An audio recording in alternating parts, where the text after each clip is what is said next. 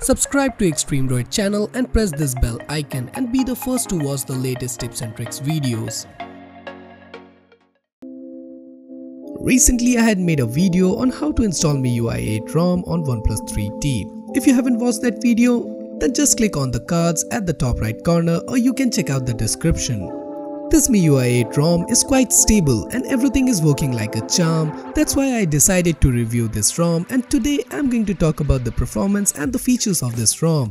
Is it stable enough to use it as a daily driver? So without any further ado, let's start.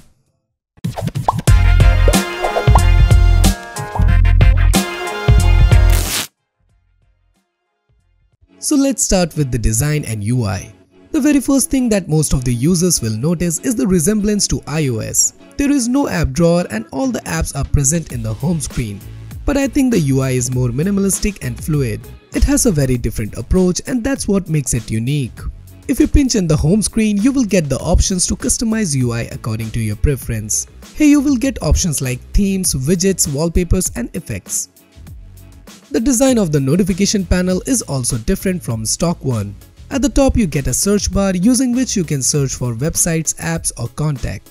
Below that you get the weather widget and calendar which can be accessed with a single click, and there is a very cool feature in which the color of notification shade changes automatically according to the weather. There are 4 toggles at the top and if you swipe down you will get access to rest of the toggles. The recent app tray is also very different from stock and with some additional features like if you swipe down the app window you will get the option to lock it. You can also change the viewing style according to your preference. There is also a dedicated theme engine to change the look and feel of your device completely.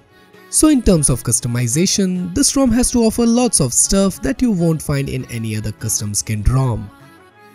Now let's talk about the performance. I'm testing this ROM since 5 days and this is one of the most stable ROM that I have tested on OnePlus 3T. In most of the custom ROM, the dash charging doesn't work properly, but this is not the case with this ROM. The dash charging is working properly just like it used to work on the stock ROM. Rather than that, the fingerprint is also working just fine with 100% accuracy. This ROM also supports VoLTE, and for those who want to know that Reliance Jio is working or not, well, yes, it is working fine with no call drops. Additionally, the alert slider is also working, which I really didn't expect it.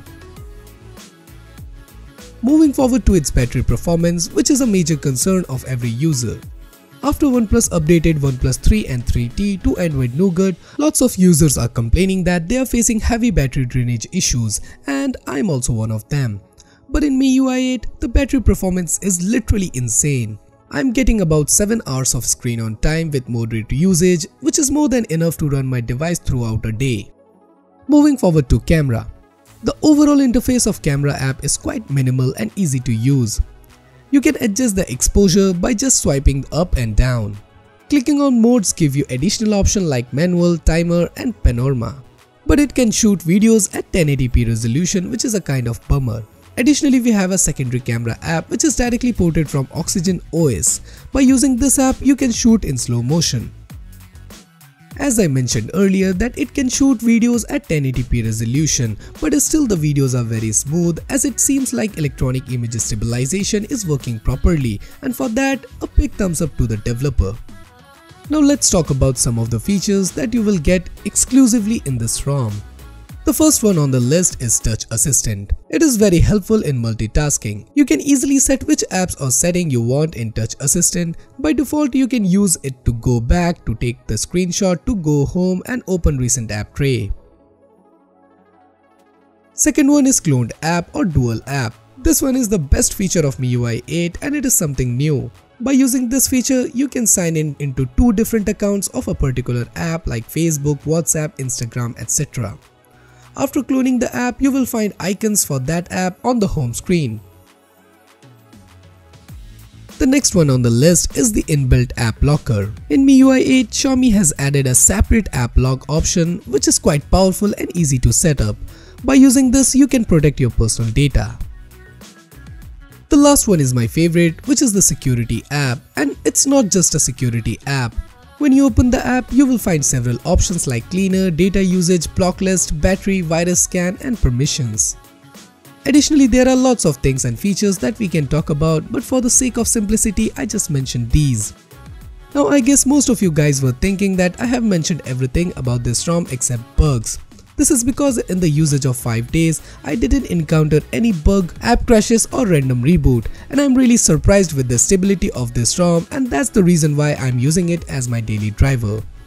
So that's it for this video. Hope you guys enjoyed it, and if you do, then do consider subscribing to my channel for more future videos like this, and don't forget to press that bell icon to get notified every time I release a new video.